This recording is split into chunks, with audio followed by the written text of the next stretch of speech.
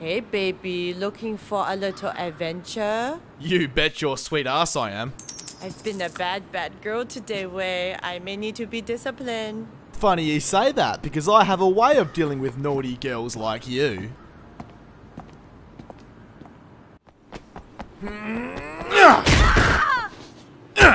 I know how you like it rough, you naughty little tart.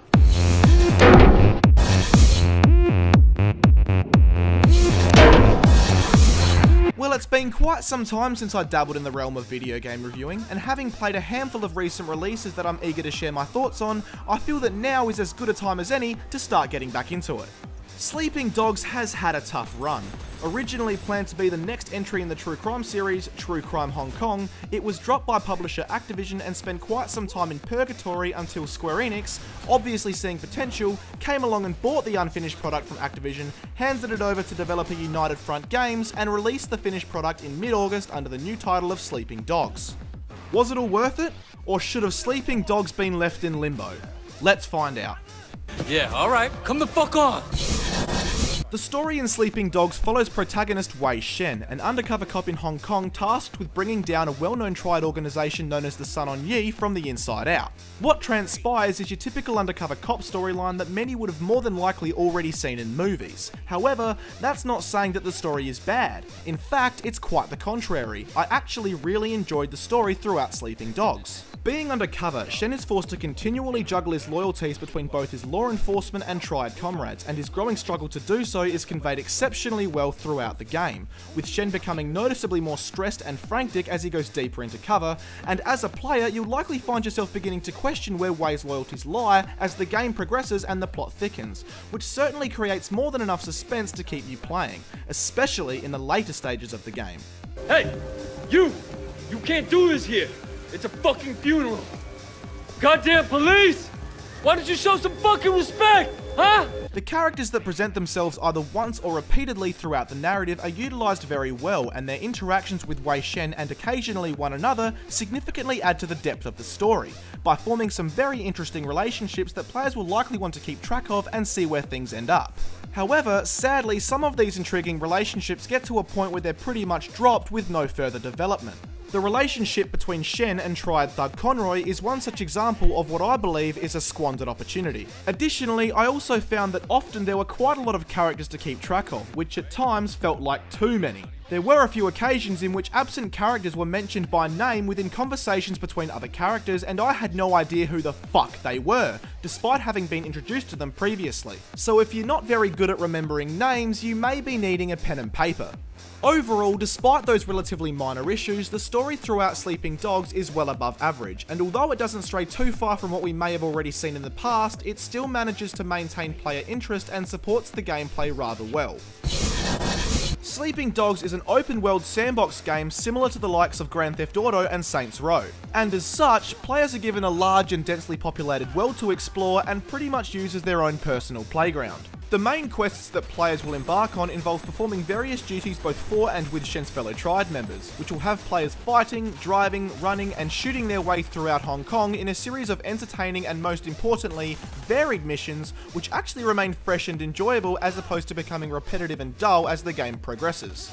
On the flip side, Shen will also aid law enforcement authorities in solving numerous cases throughout Hong Kong, with each case requiring a different approach to solve. These police missions served well as a nice change of pace from the usually far more aggressive triad missions, however, as a whole, they also felt a lot more dull, slow, and ultimately harder to really get into. That's not to say that every one of the triad missions was pure gaming genius either, with some missions just being downright boring, such as the ones requiring you to take part in half-baked karaoke minigames, or one mission in particular that had Shen playing the role of chauffeur and errand boy for his triad superior's fiancée. Relevant to the story, I know, but still boring as batshit. You want this cake? You're going to have to pry from my dead fingers, you hear? As well as police cases and triad quests, there are also numerous side missions and other activities located all throughout Hong Kong that players can take part in. The available side missions are predominantly in the form of favours that Wei can perform for various civilians and fellow triad members around the city, and the types of favours required are quite varied to begin with and will therefore tack on a few extra hours of playtime in the earlier stages of the game. They did, however, soon begin to repeat themselves, and as soon as I got that been there, done that feeling, I chose to simply ignore them in lieu of undergoing the more primary quests. When simply exploring their way through the large city of Hong Kong, players will be able to undertake various minigames or activities separate from the main and side missions. Players can visit fighting dojos to hone and learn new combat skills in exchange for jade statues scattered all over the city. They can take part in various fight clubs around town to challenge themselves in combat and make a little money, or they can spend their free time beating the shit out of and mindlessly murdering innocent civilians, which, let's be honest, is what one usually does in an open world game such as this.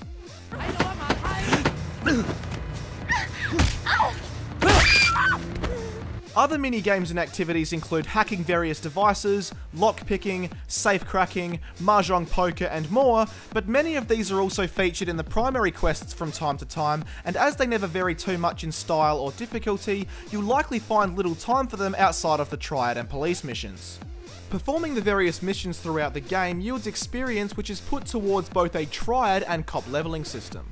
Leveling up yields upgrades that improve Shen's abilities across a number of areas, learning useful tricks of the trade for both a gangster and a police officer. The several different upgrades available are often extremely useful to have at your disposal and will make players feel like more of a badass. Completing the aforementioned side missions fills what is known as Shen's face meter, and again, as his face level increases, a variety of useful upgrades are made available for use, such as having your very own personal car valet deliver a car to your location whenever you require one. Having a higher face level also allows Shen to purchase better looking clothing items and vehicles. However, many of the sharper looking clothing and faster vehicles require a relatively high face level in order to buy. The problem here is that your face meter gains experience at a snail's pace, and that, combined with the repetitive nature of the side missions that need to be undertaken in order to accumulate said experience, creates a long, boring grind that most players, myself included, will hardly bother with, ultimately limiting customization options, rewarding only the most dedicated players. I don't see how you can fail to buy that. Well, lady, it's because my face level isn't high enough yet. Please, don't come again. Oh, don't you worry. I won't. Bitch. The combat throughout Sleeping Dogs works extremely well. Shen is quite the martial artist, and this fact is strongly emphasised by the game as it looks and feels awesome. The fighting is comprised of chaining together both light and heavy attacks, playing out on screen as very impressive and painful looking jabs and kicks. And to prevent it from becoming too much of a button masher, players are also able to counter incoming enemy attacks by correctly pressing the appropriate button when the time arises, similar to the likes of Rocksteady's recent Batman outings. Enemy variety is also incorporated to add varying levels of challenge to the hand-to-hand combat. Enemy grapplers, enemies that are immune to certain attacks, as well as your standard thugs are all combined at once to force players to adopt and switch between strategies on the fly, keeping things from becoming too easy and stale. With a weapon in hand, Wei fares equally as well as he does in hand-to-hand combat thanks to a basic but effective cover system and Max Payne-inspired bullet time that slows time as Wei vaults over cover, allowing for some very cool looking slow-mo kills.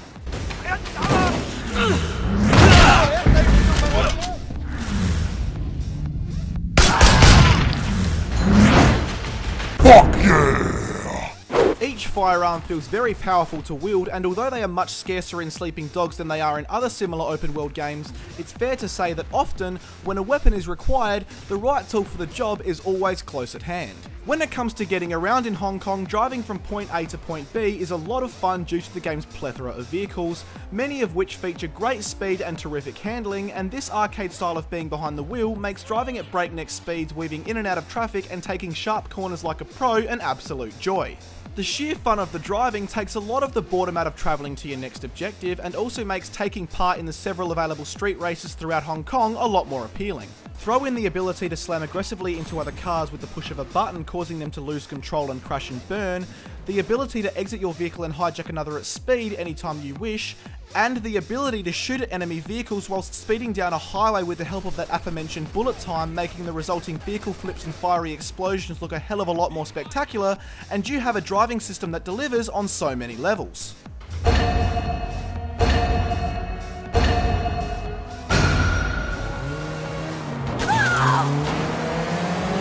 However, one issue that I did experience with getting around was that the game's waypoint navigation system could at times be sporadic and unhelpful, taking too long to update if I happened to change course, taking me in one direction and then suddenly changing its mind, forcing me to waste time backtracking, and it at times even seemed to be giving me needlessly long and complicated routes to relatively close and otherwise easy to get to locations. With this in mind, thankfully fast travel is also available in the form of taxis, which for a price will take you directly to where you want to go regardless of distance, taking a large chunk out of travel time. Just be careful not to release that enter vehicle button too quickly.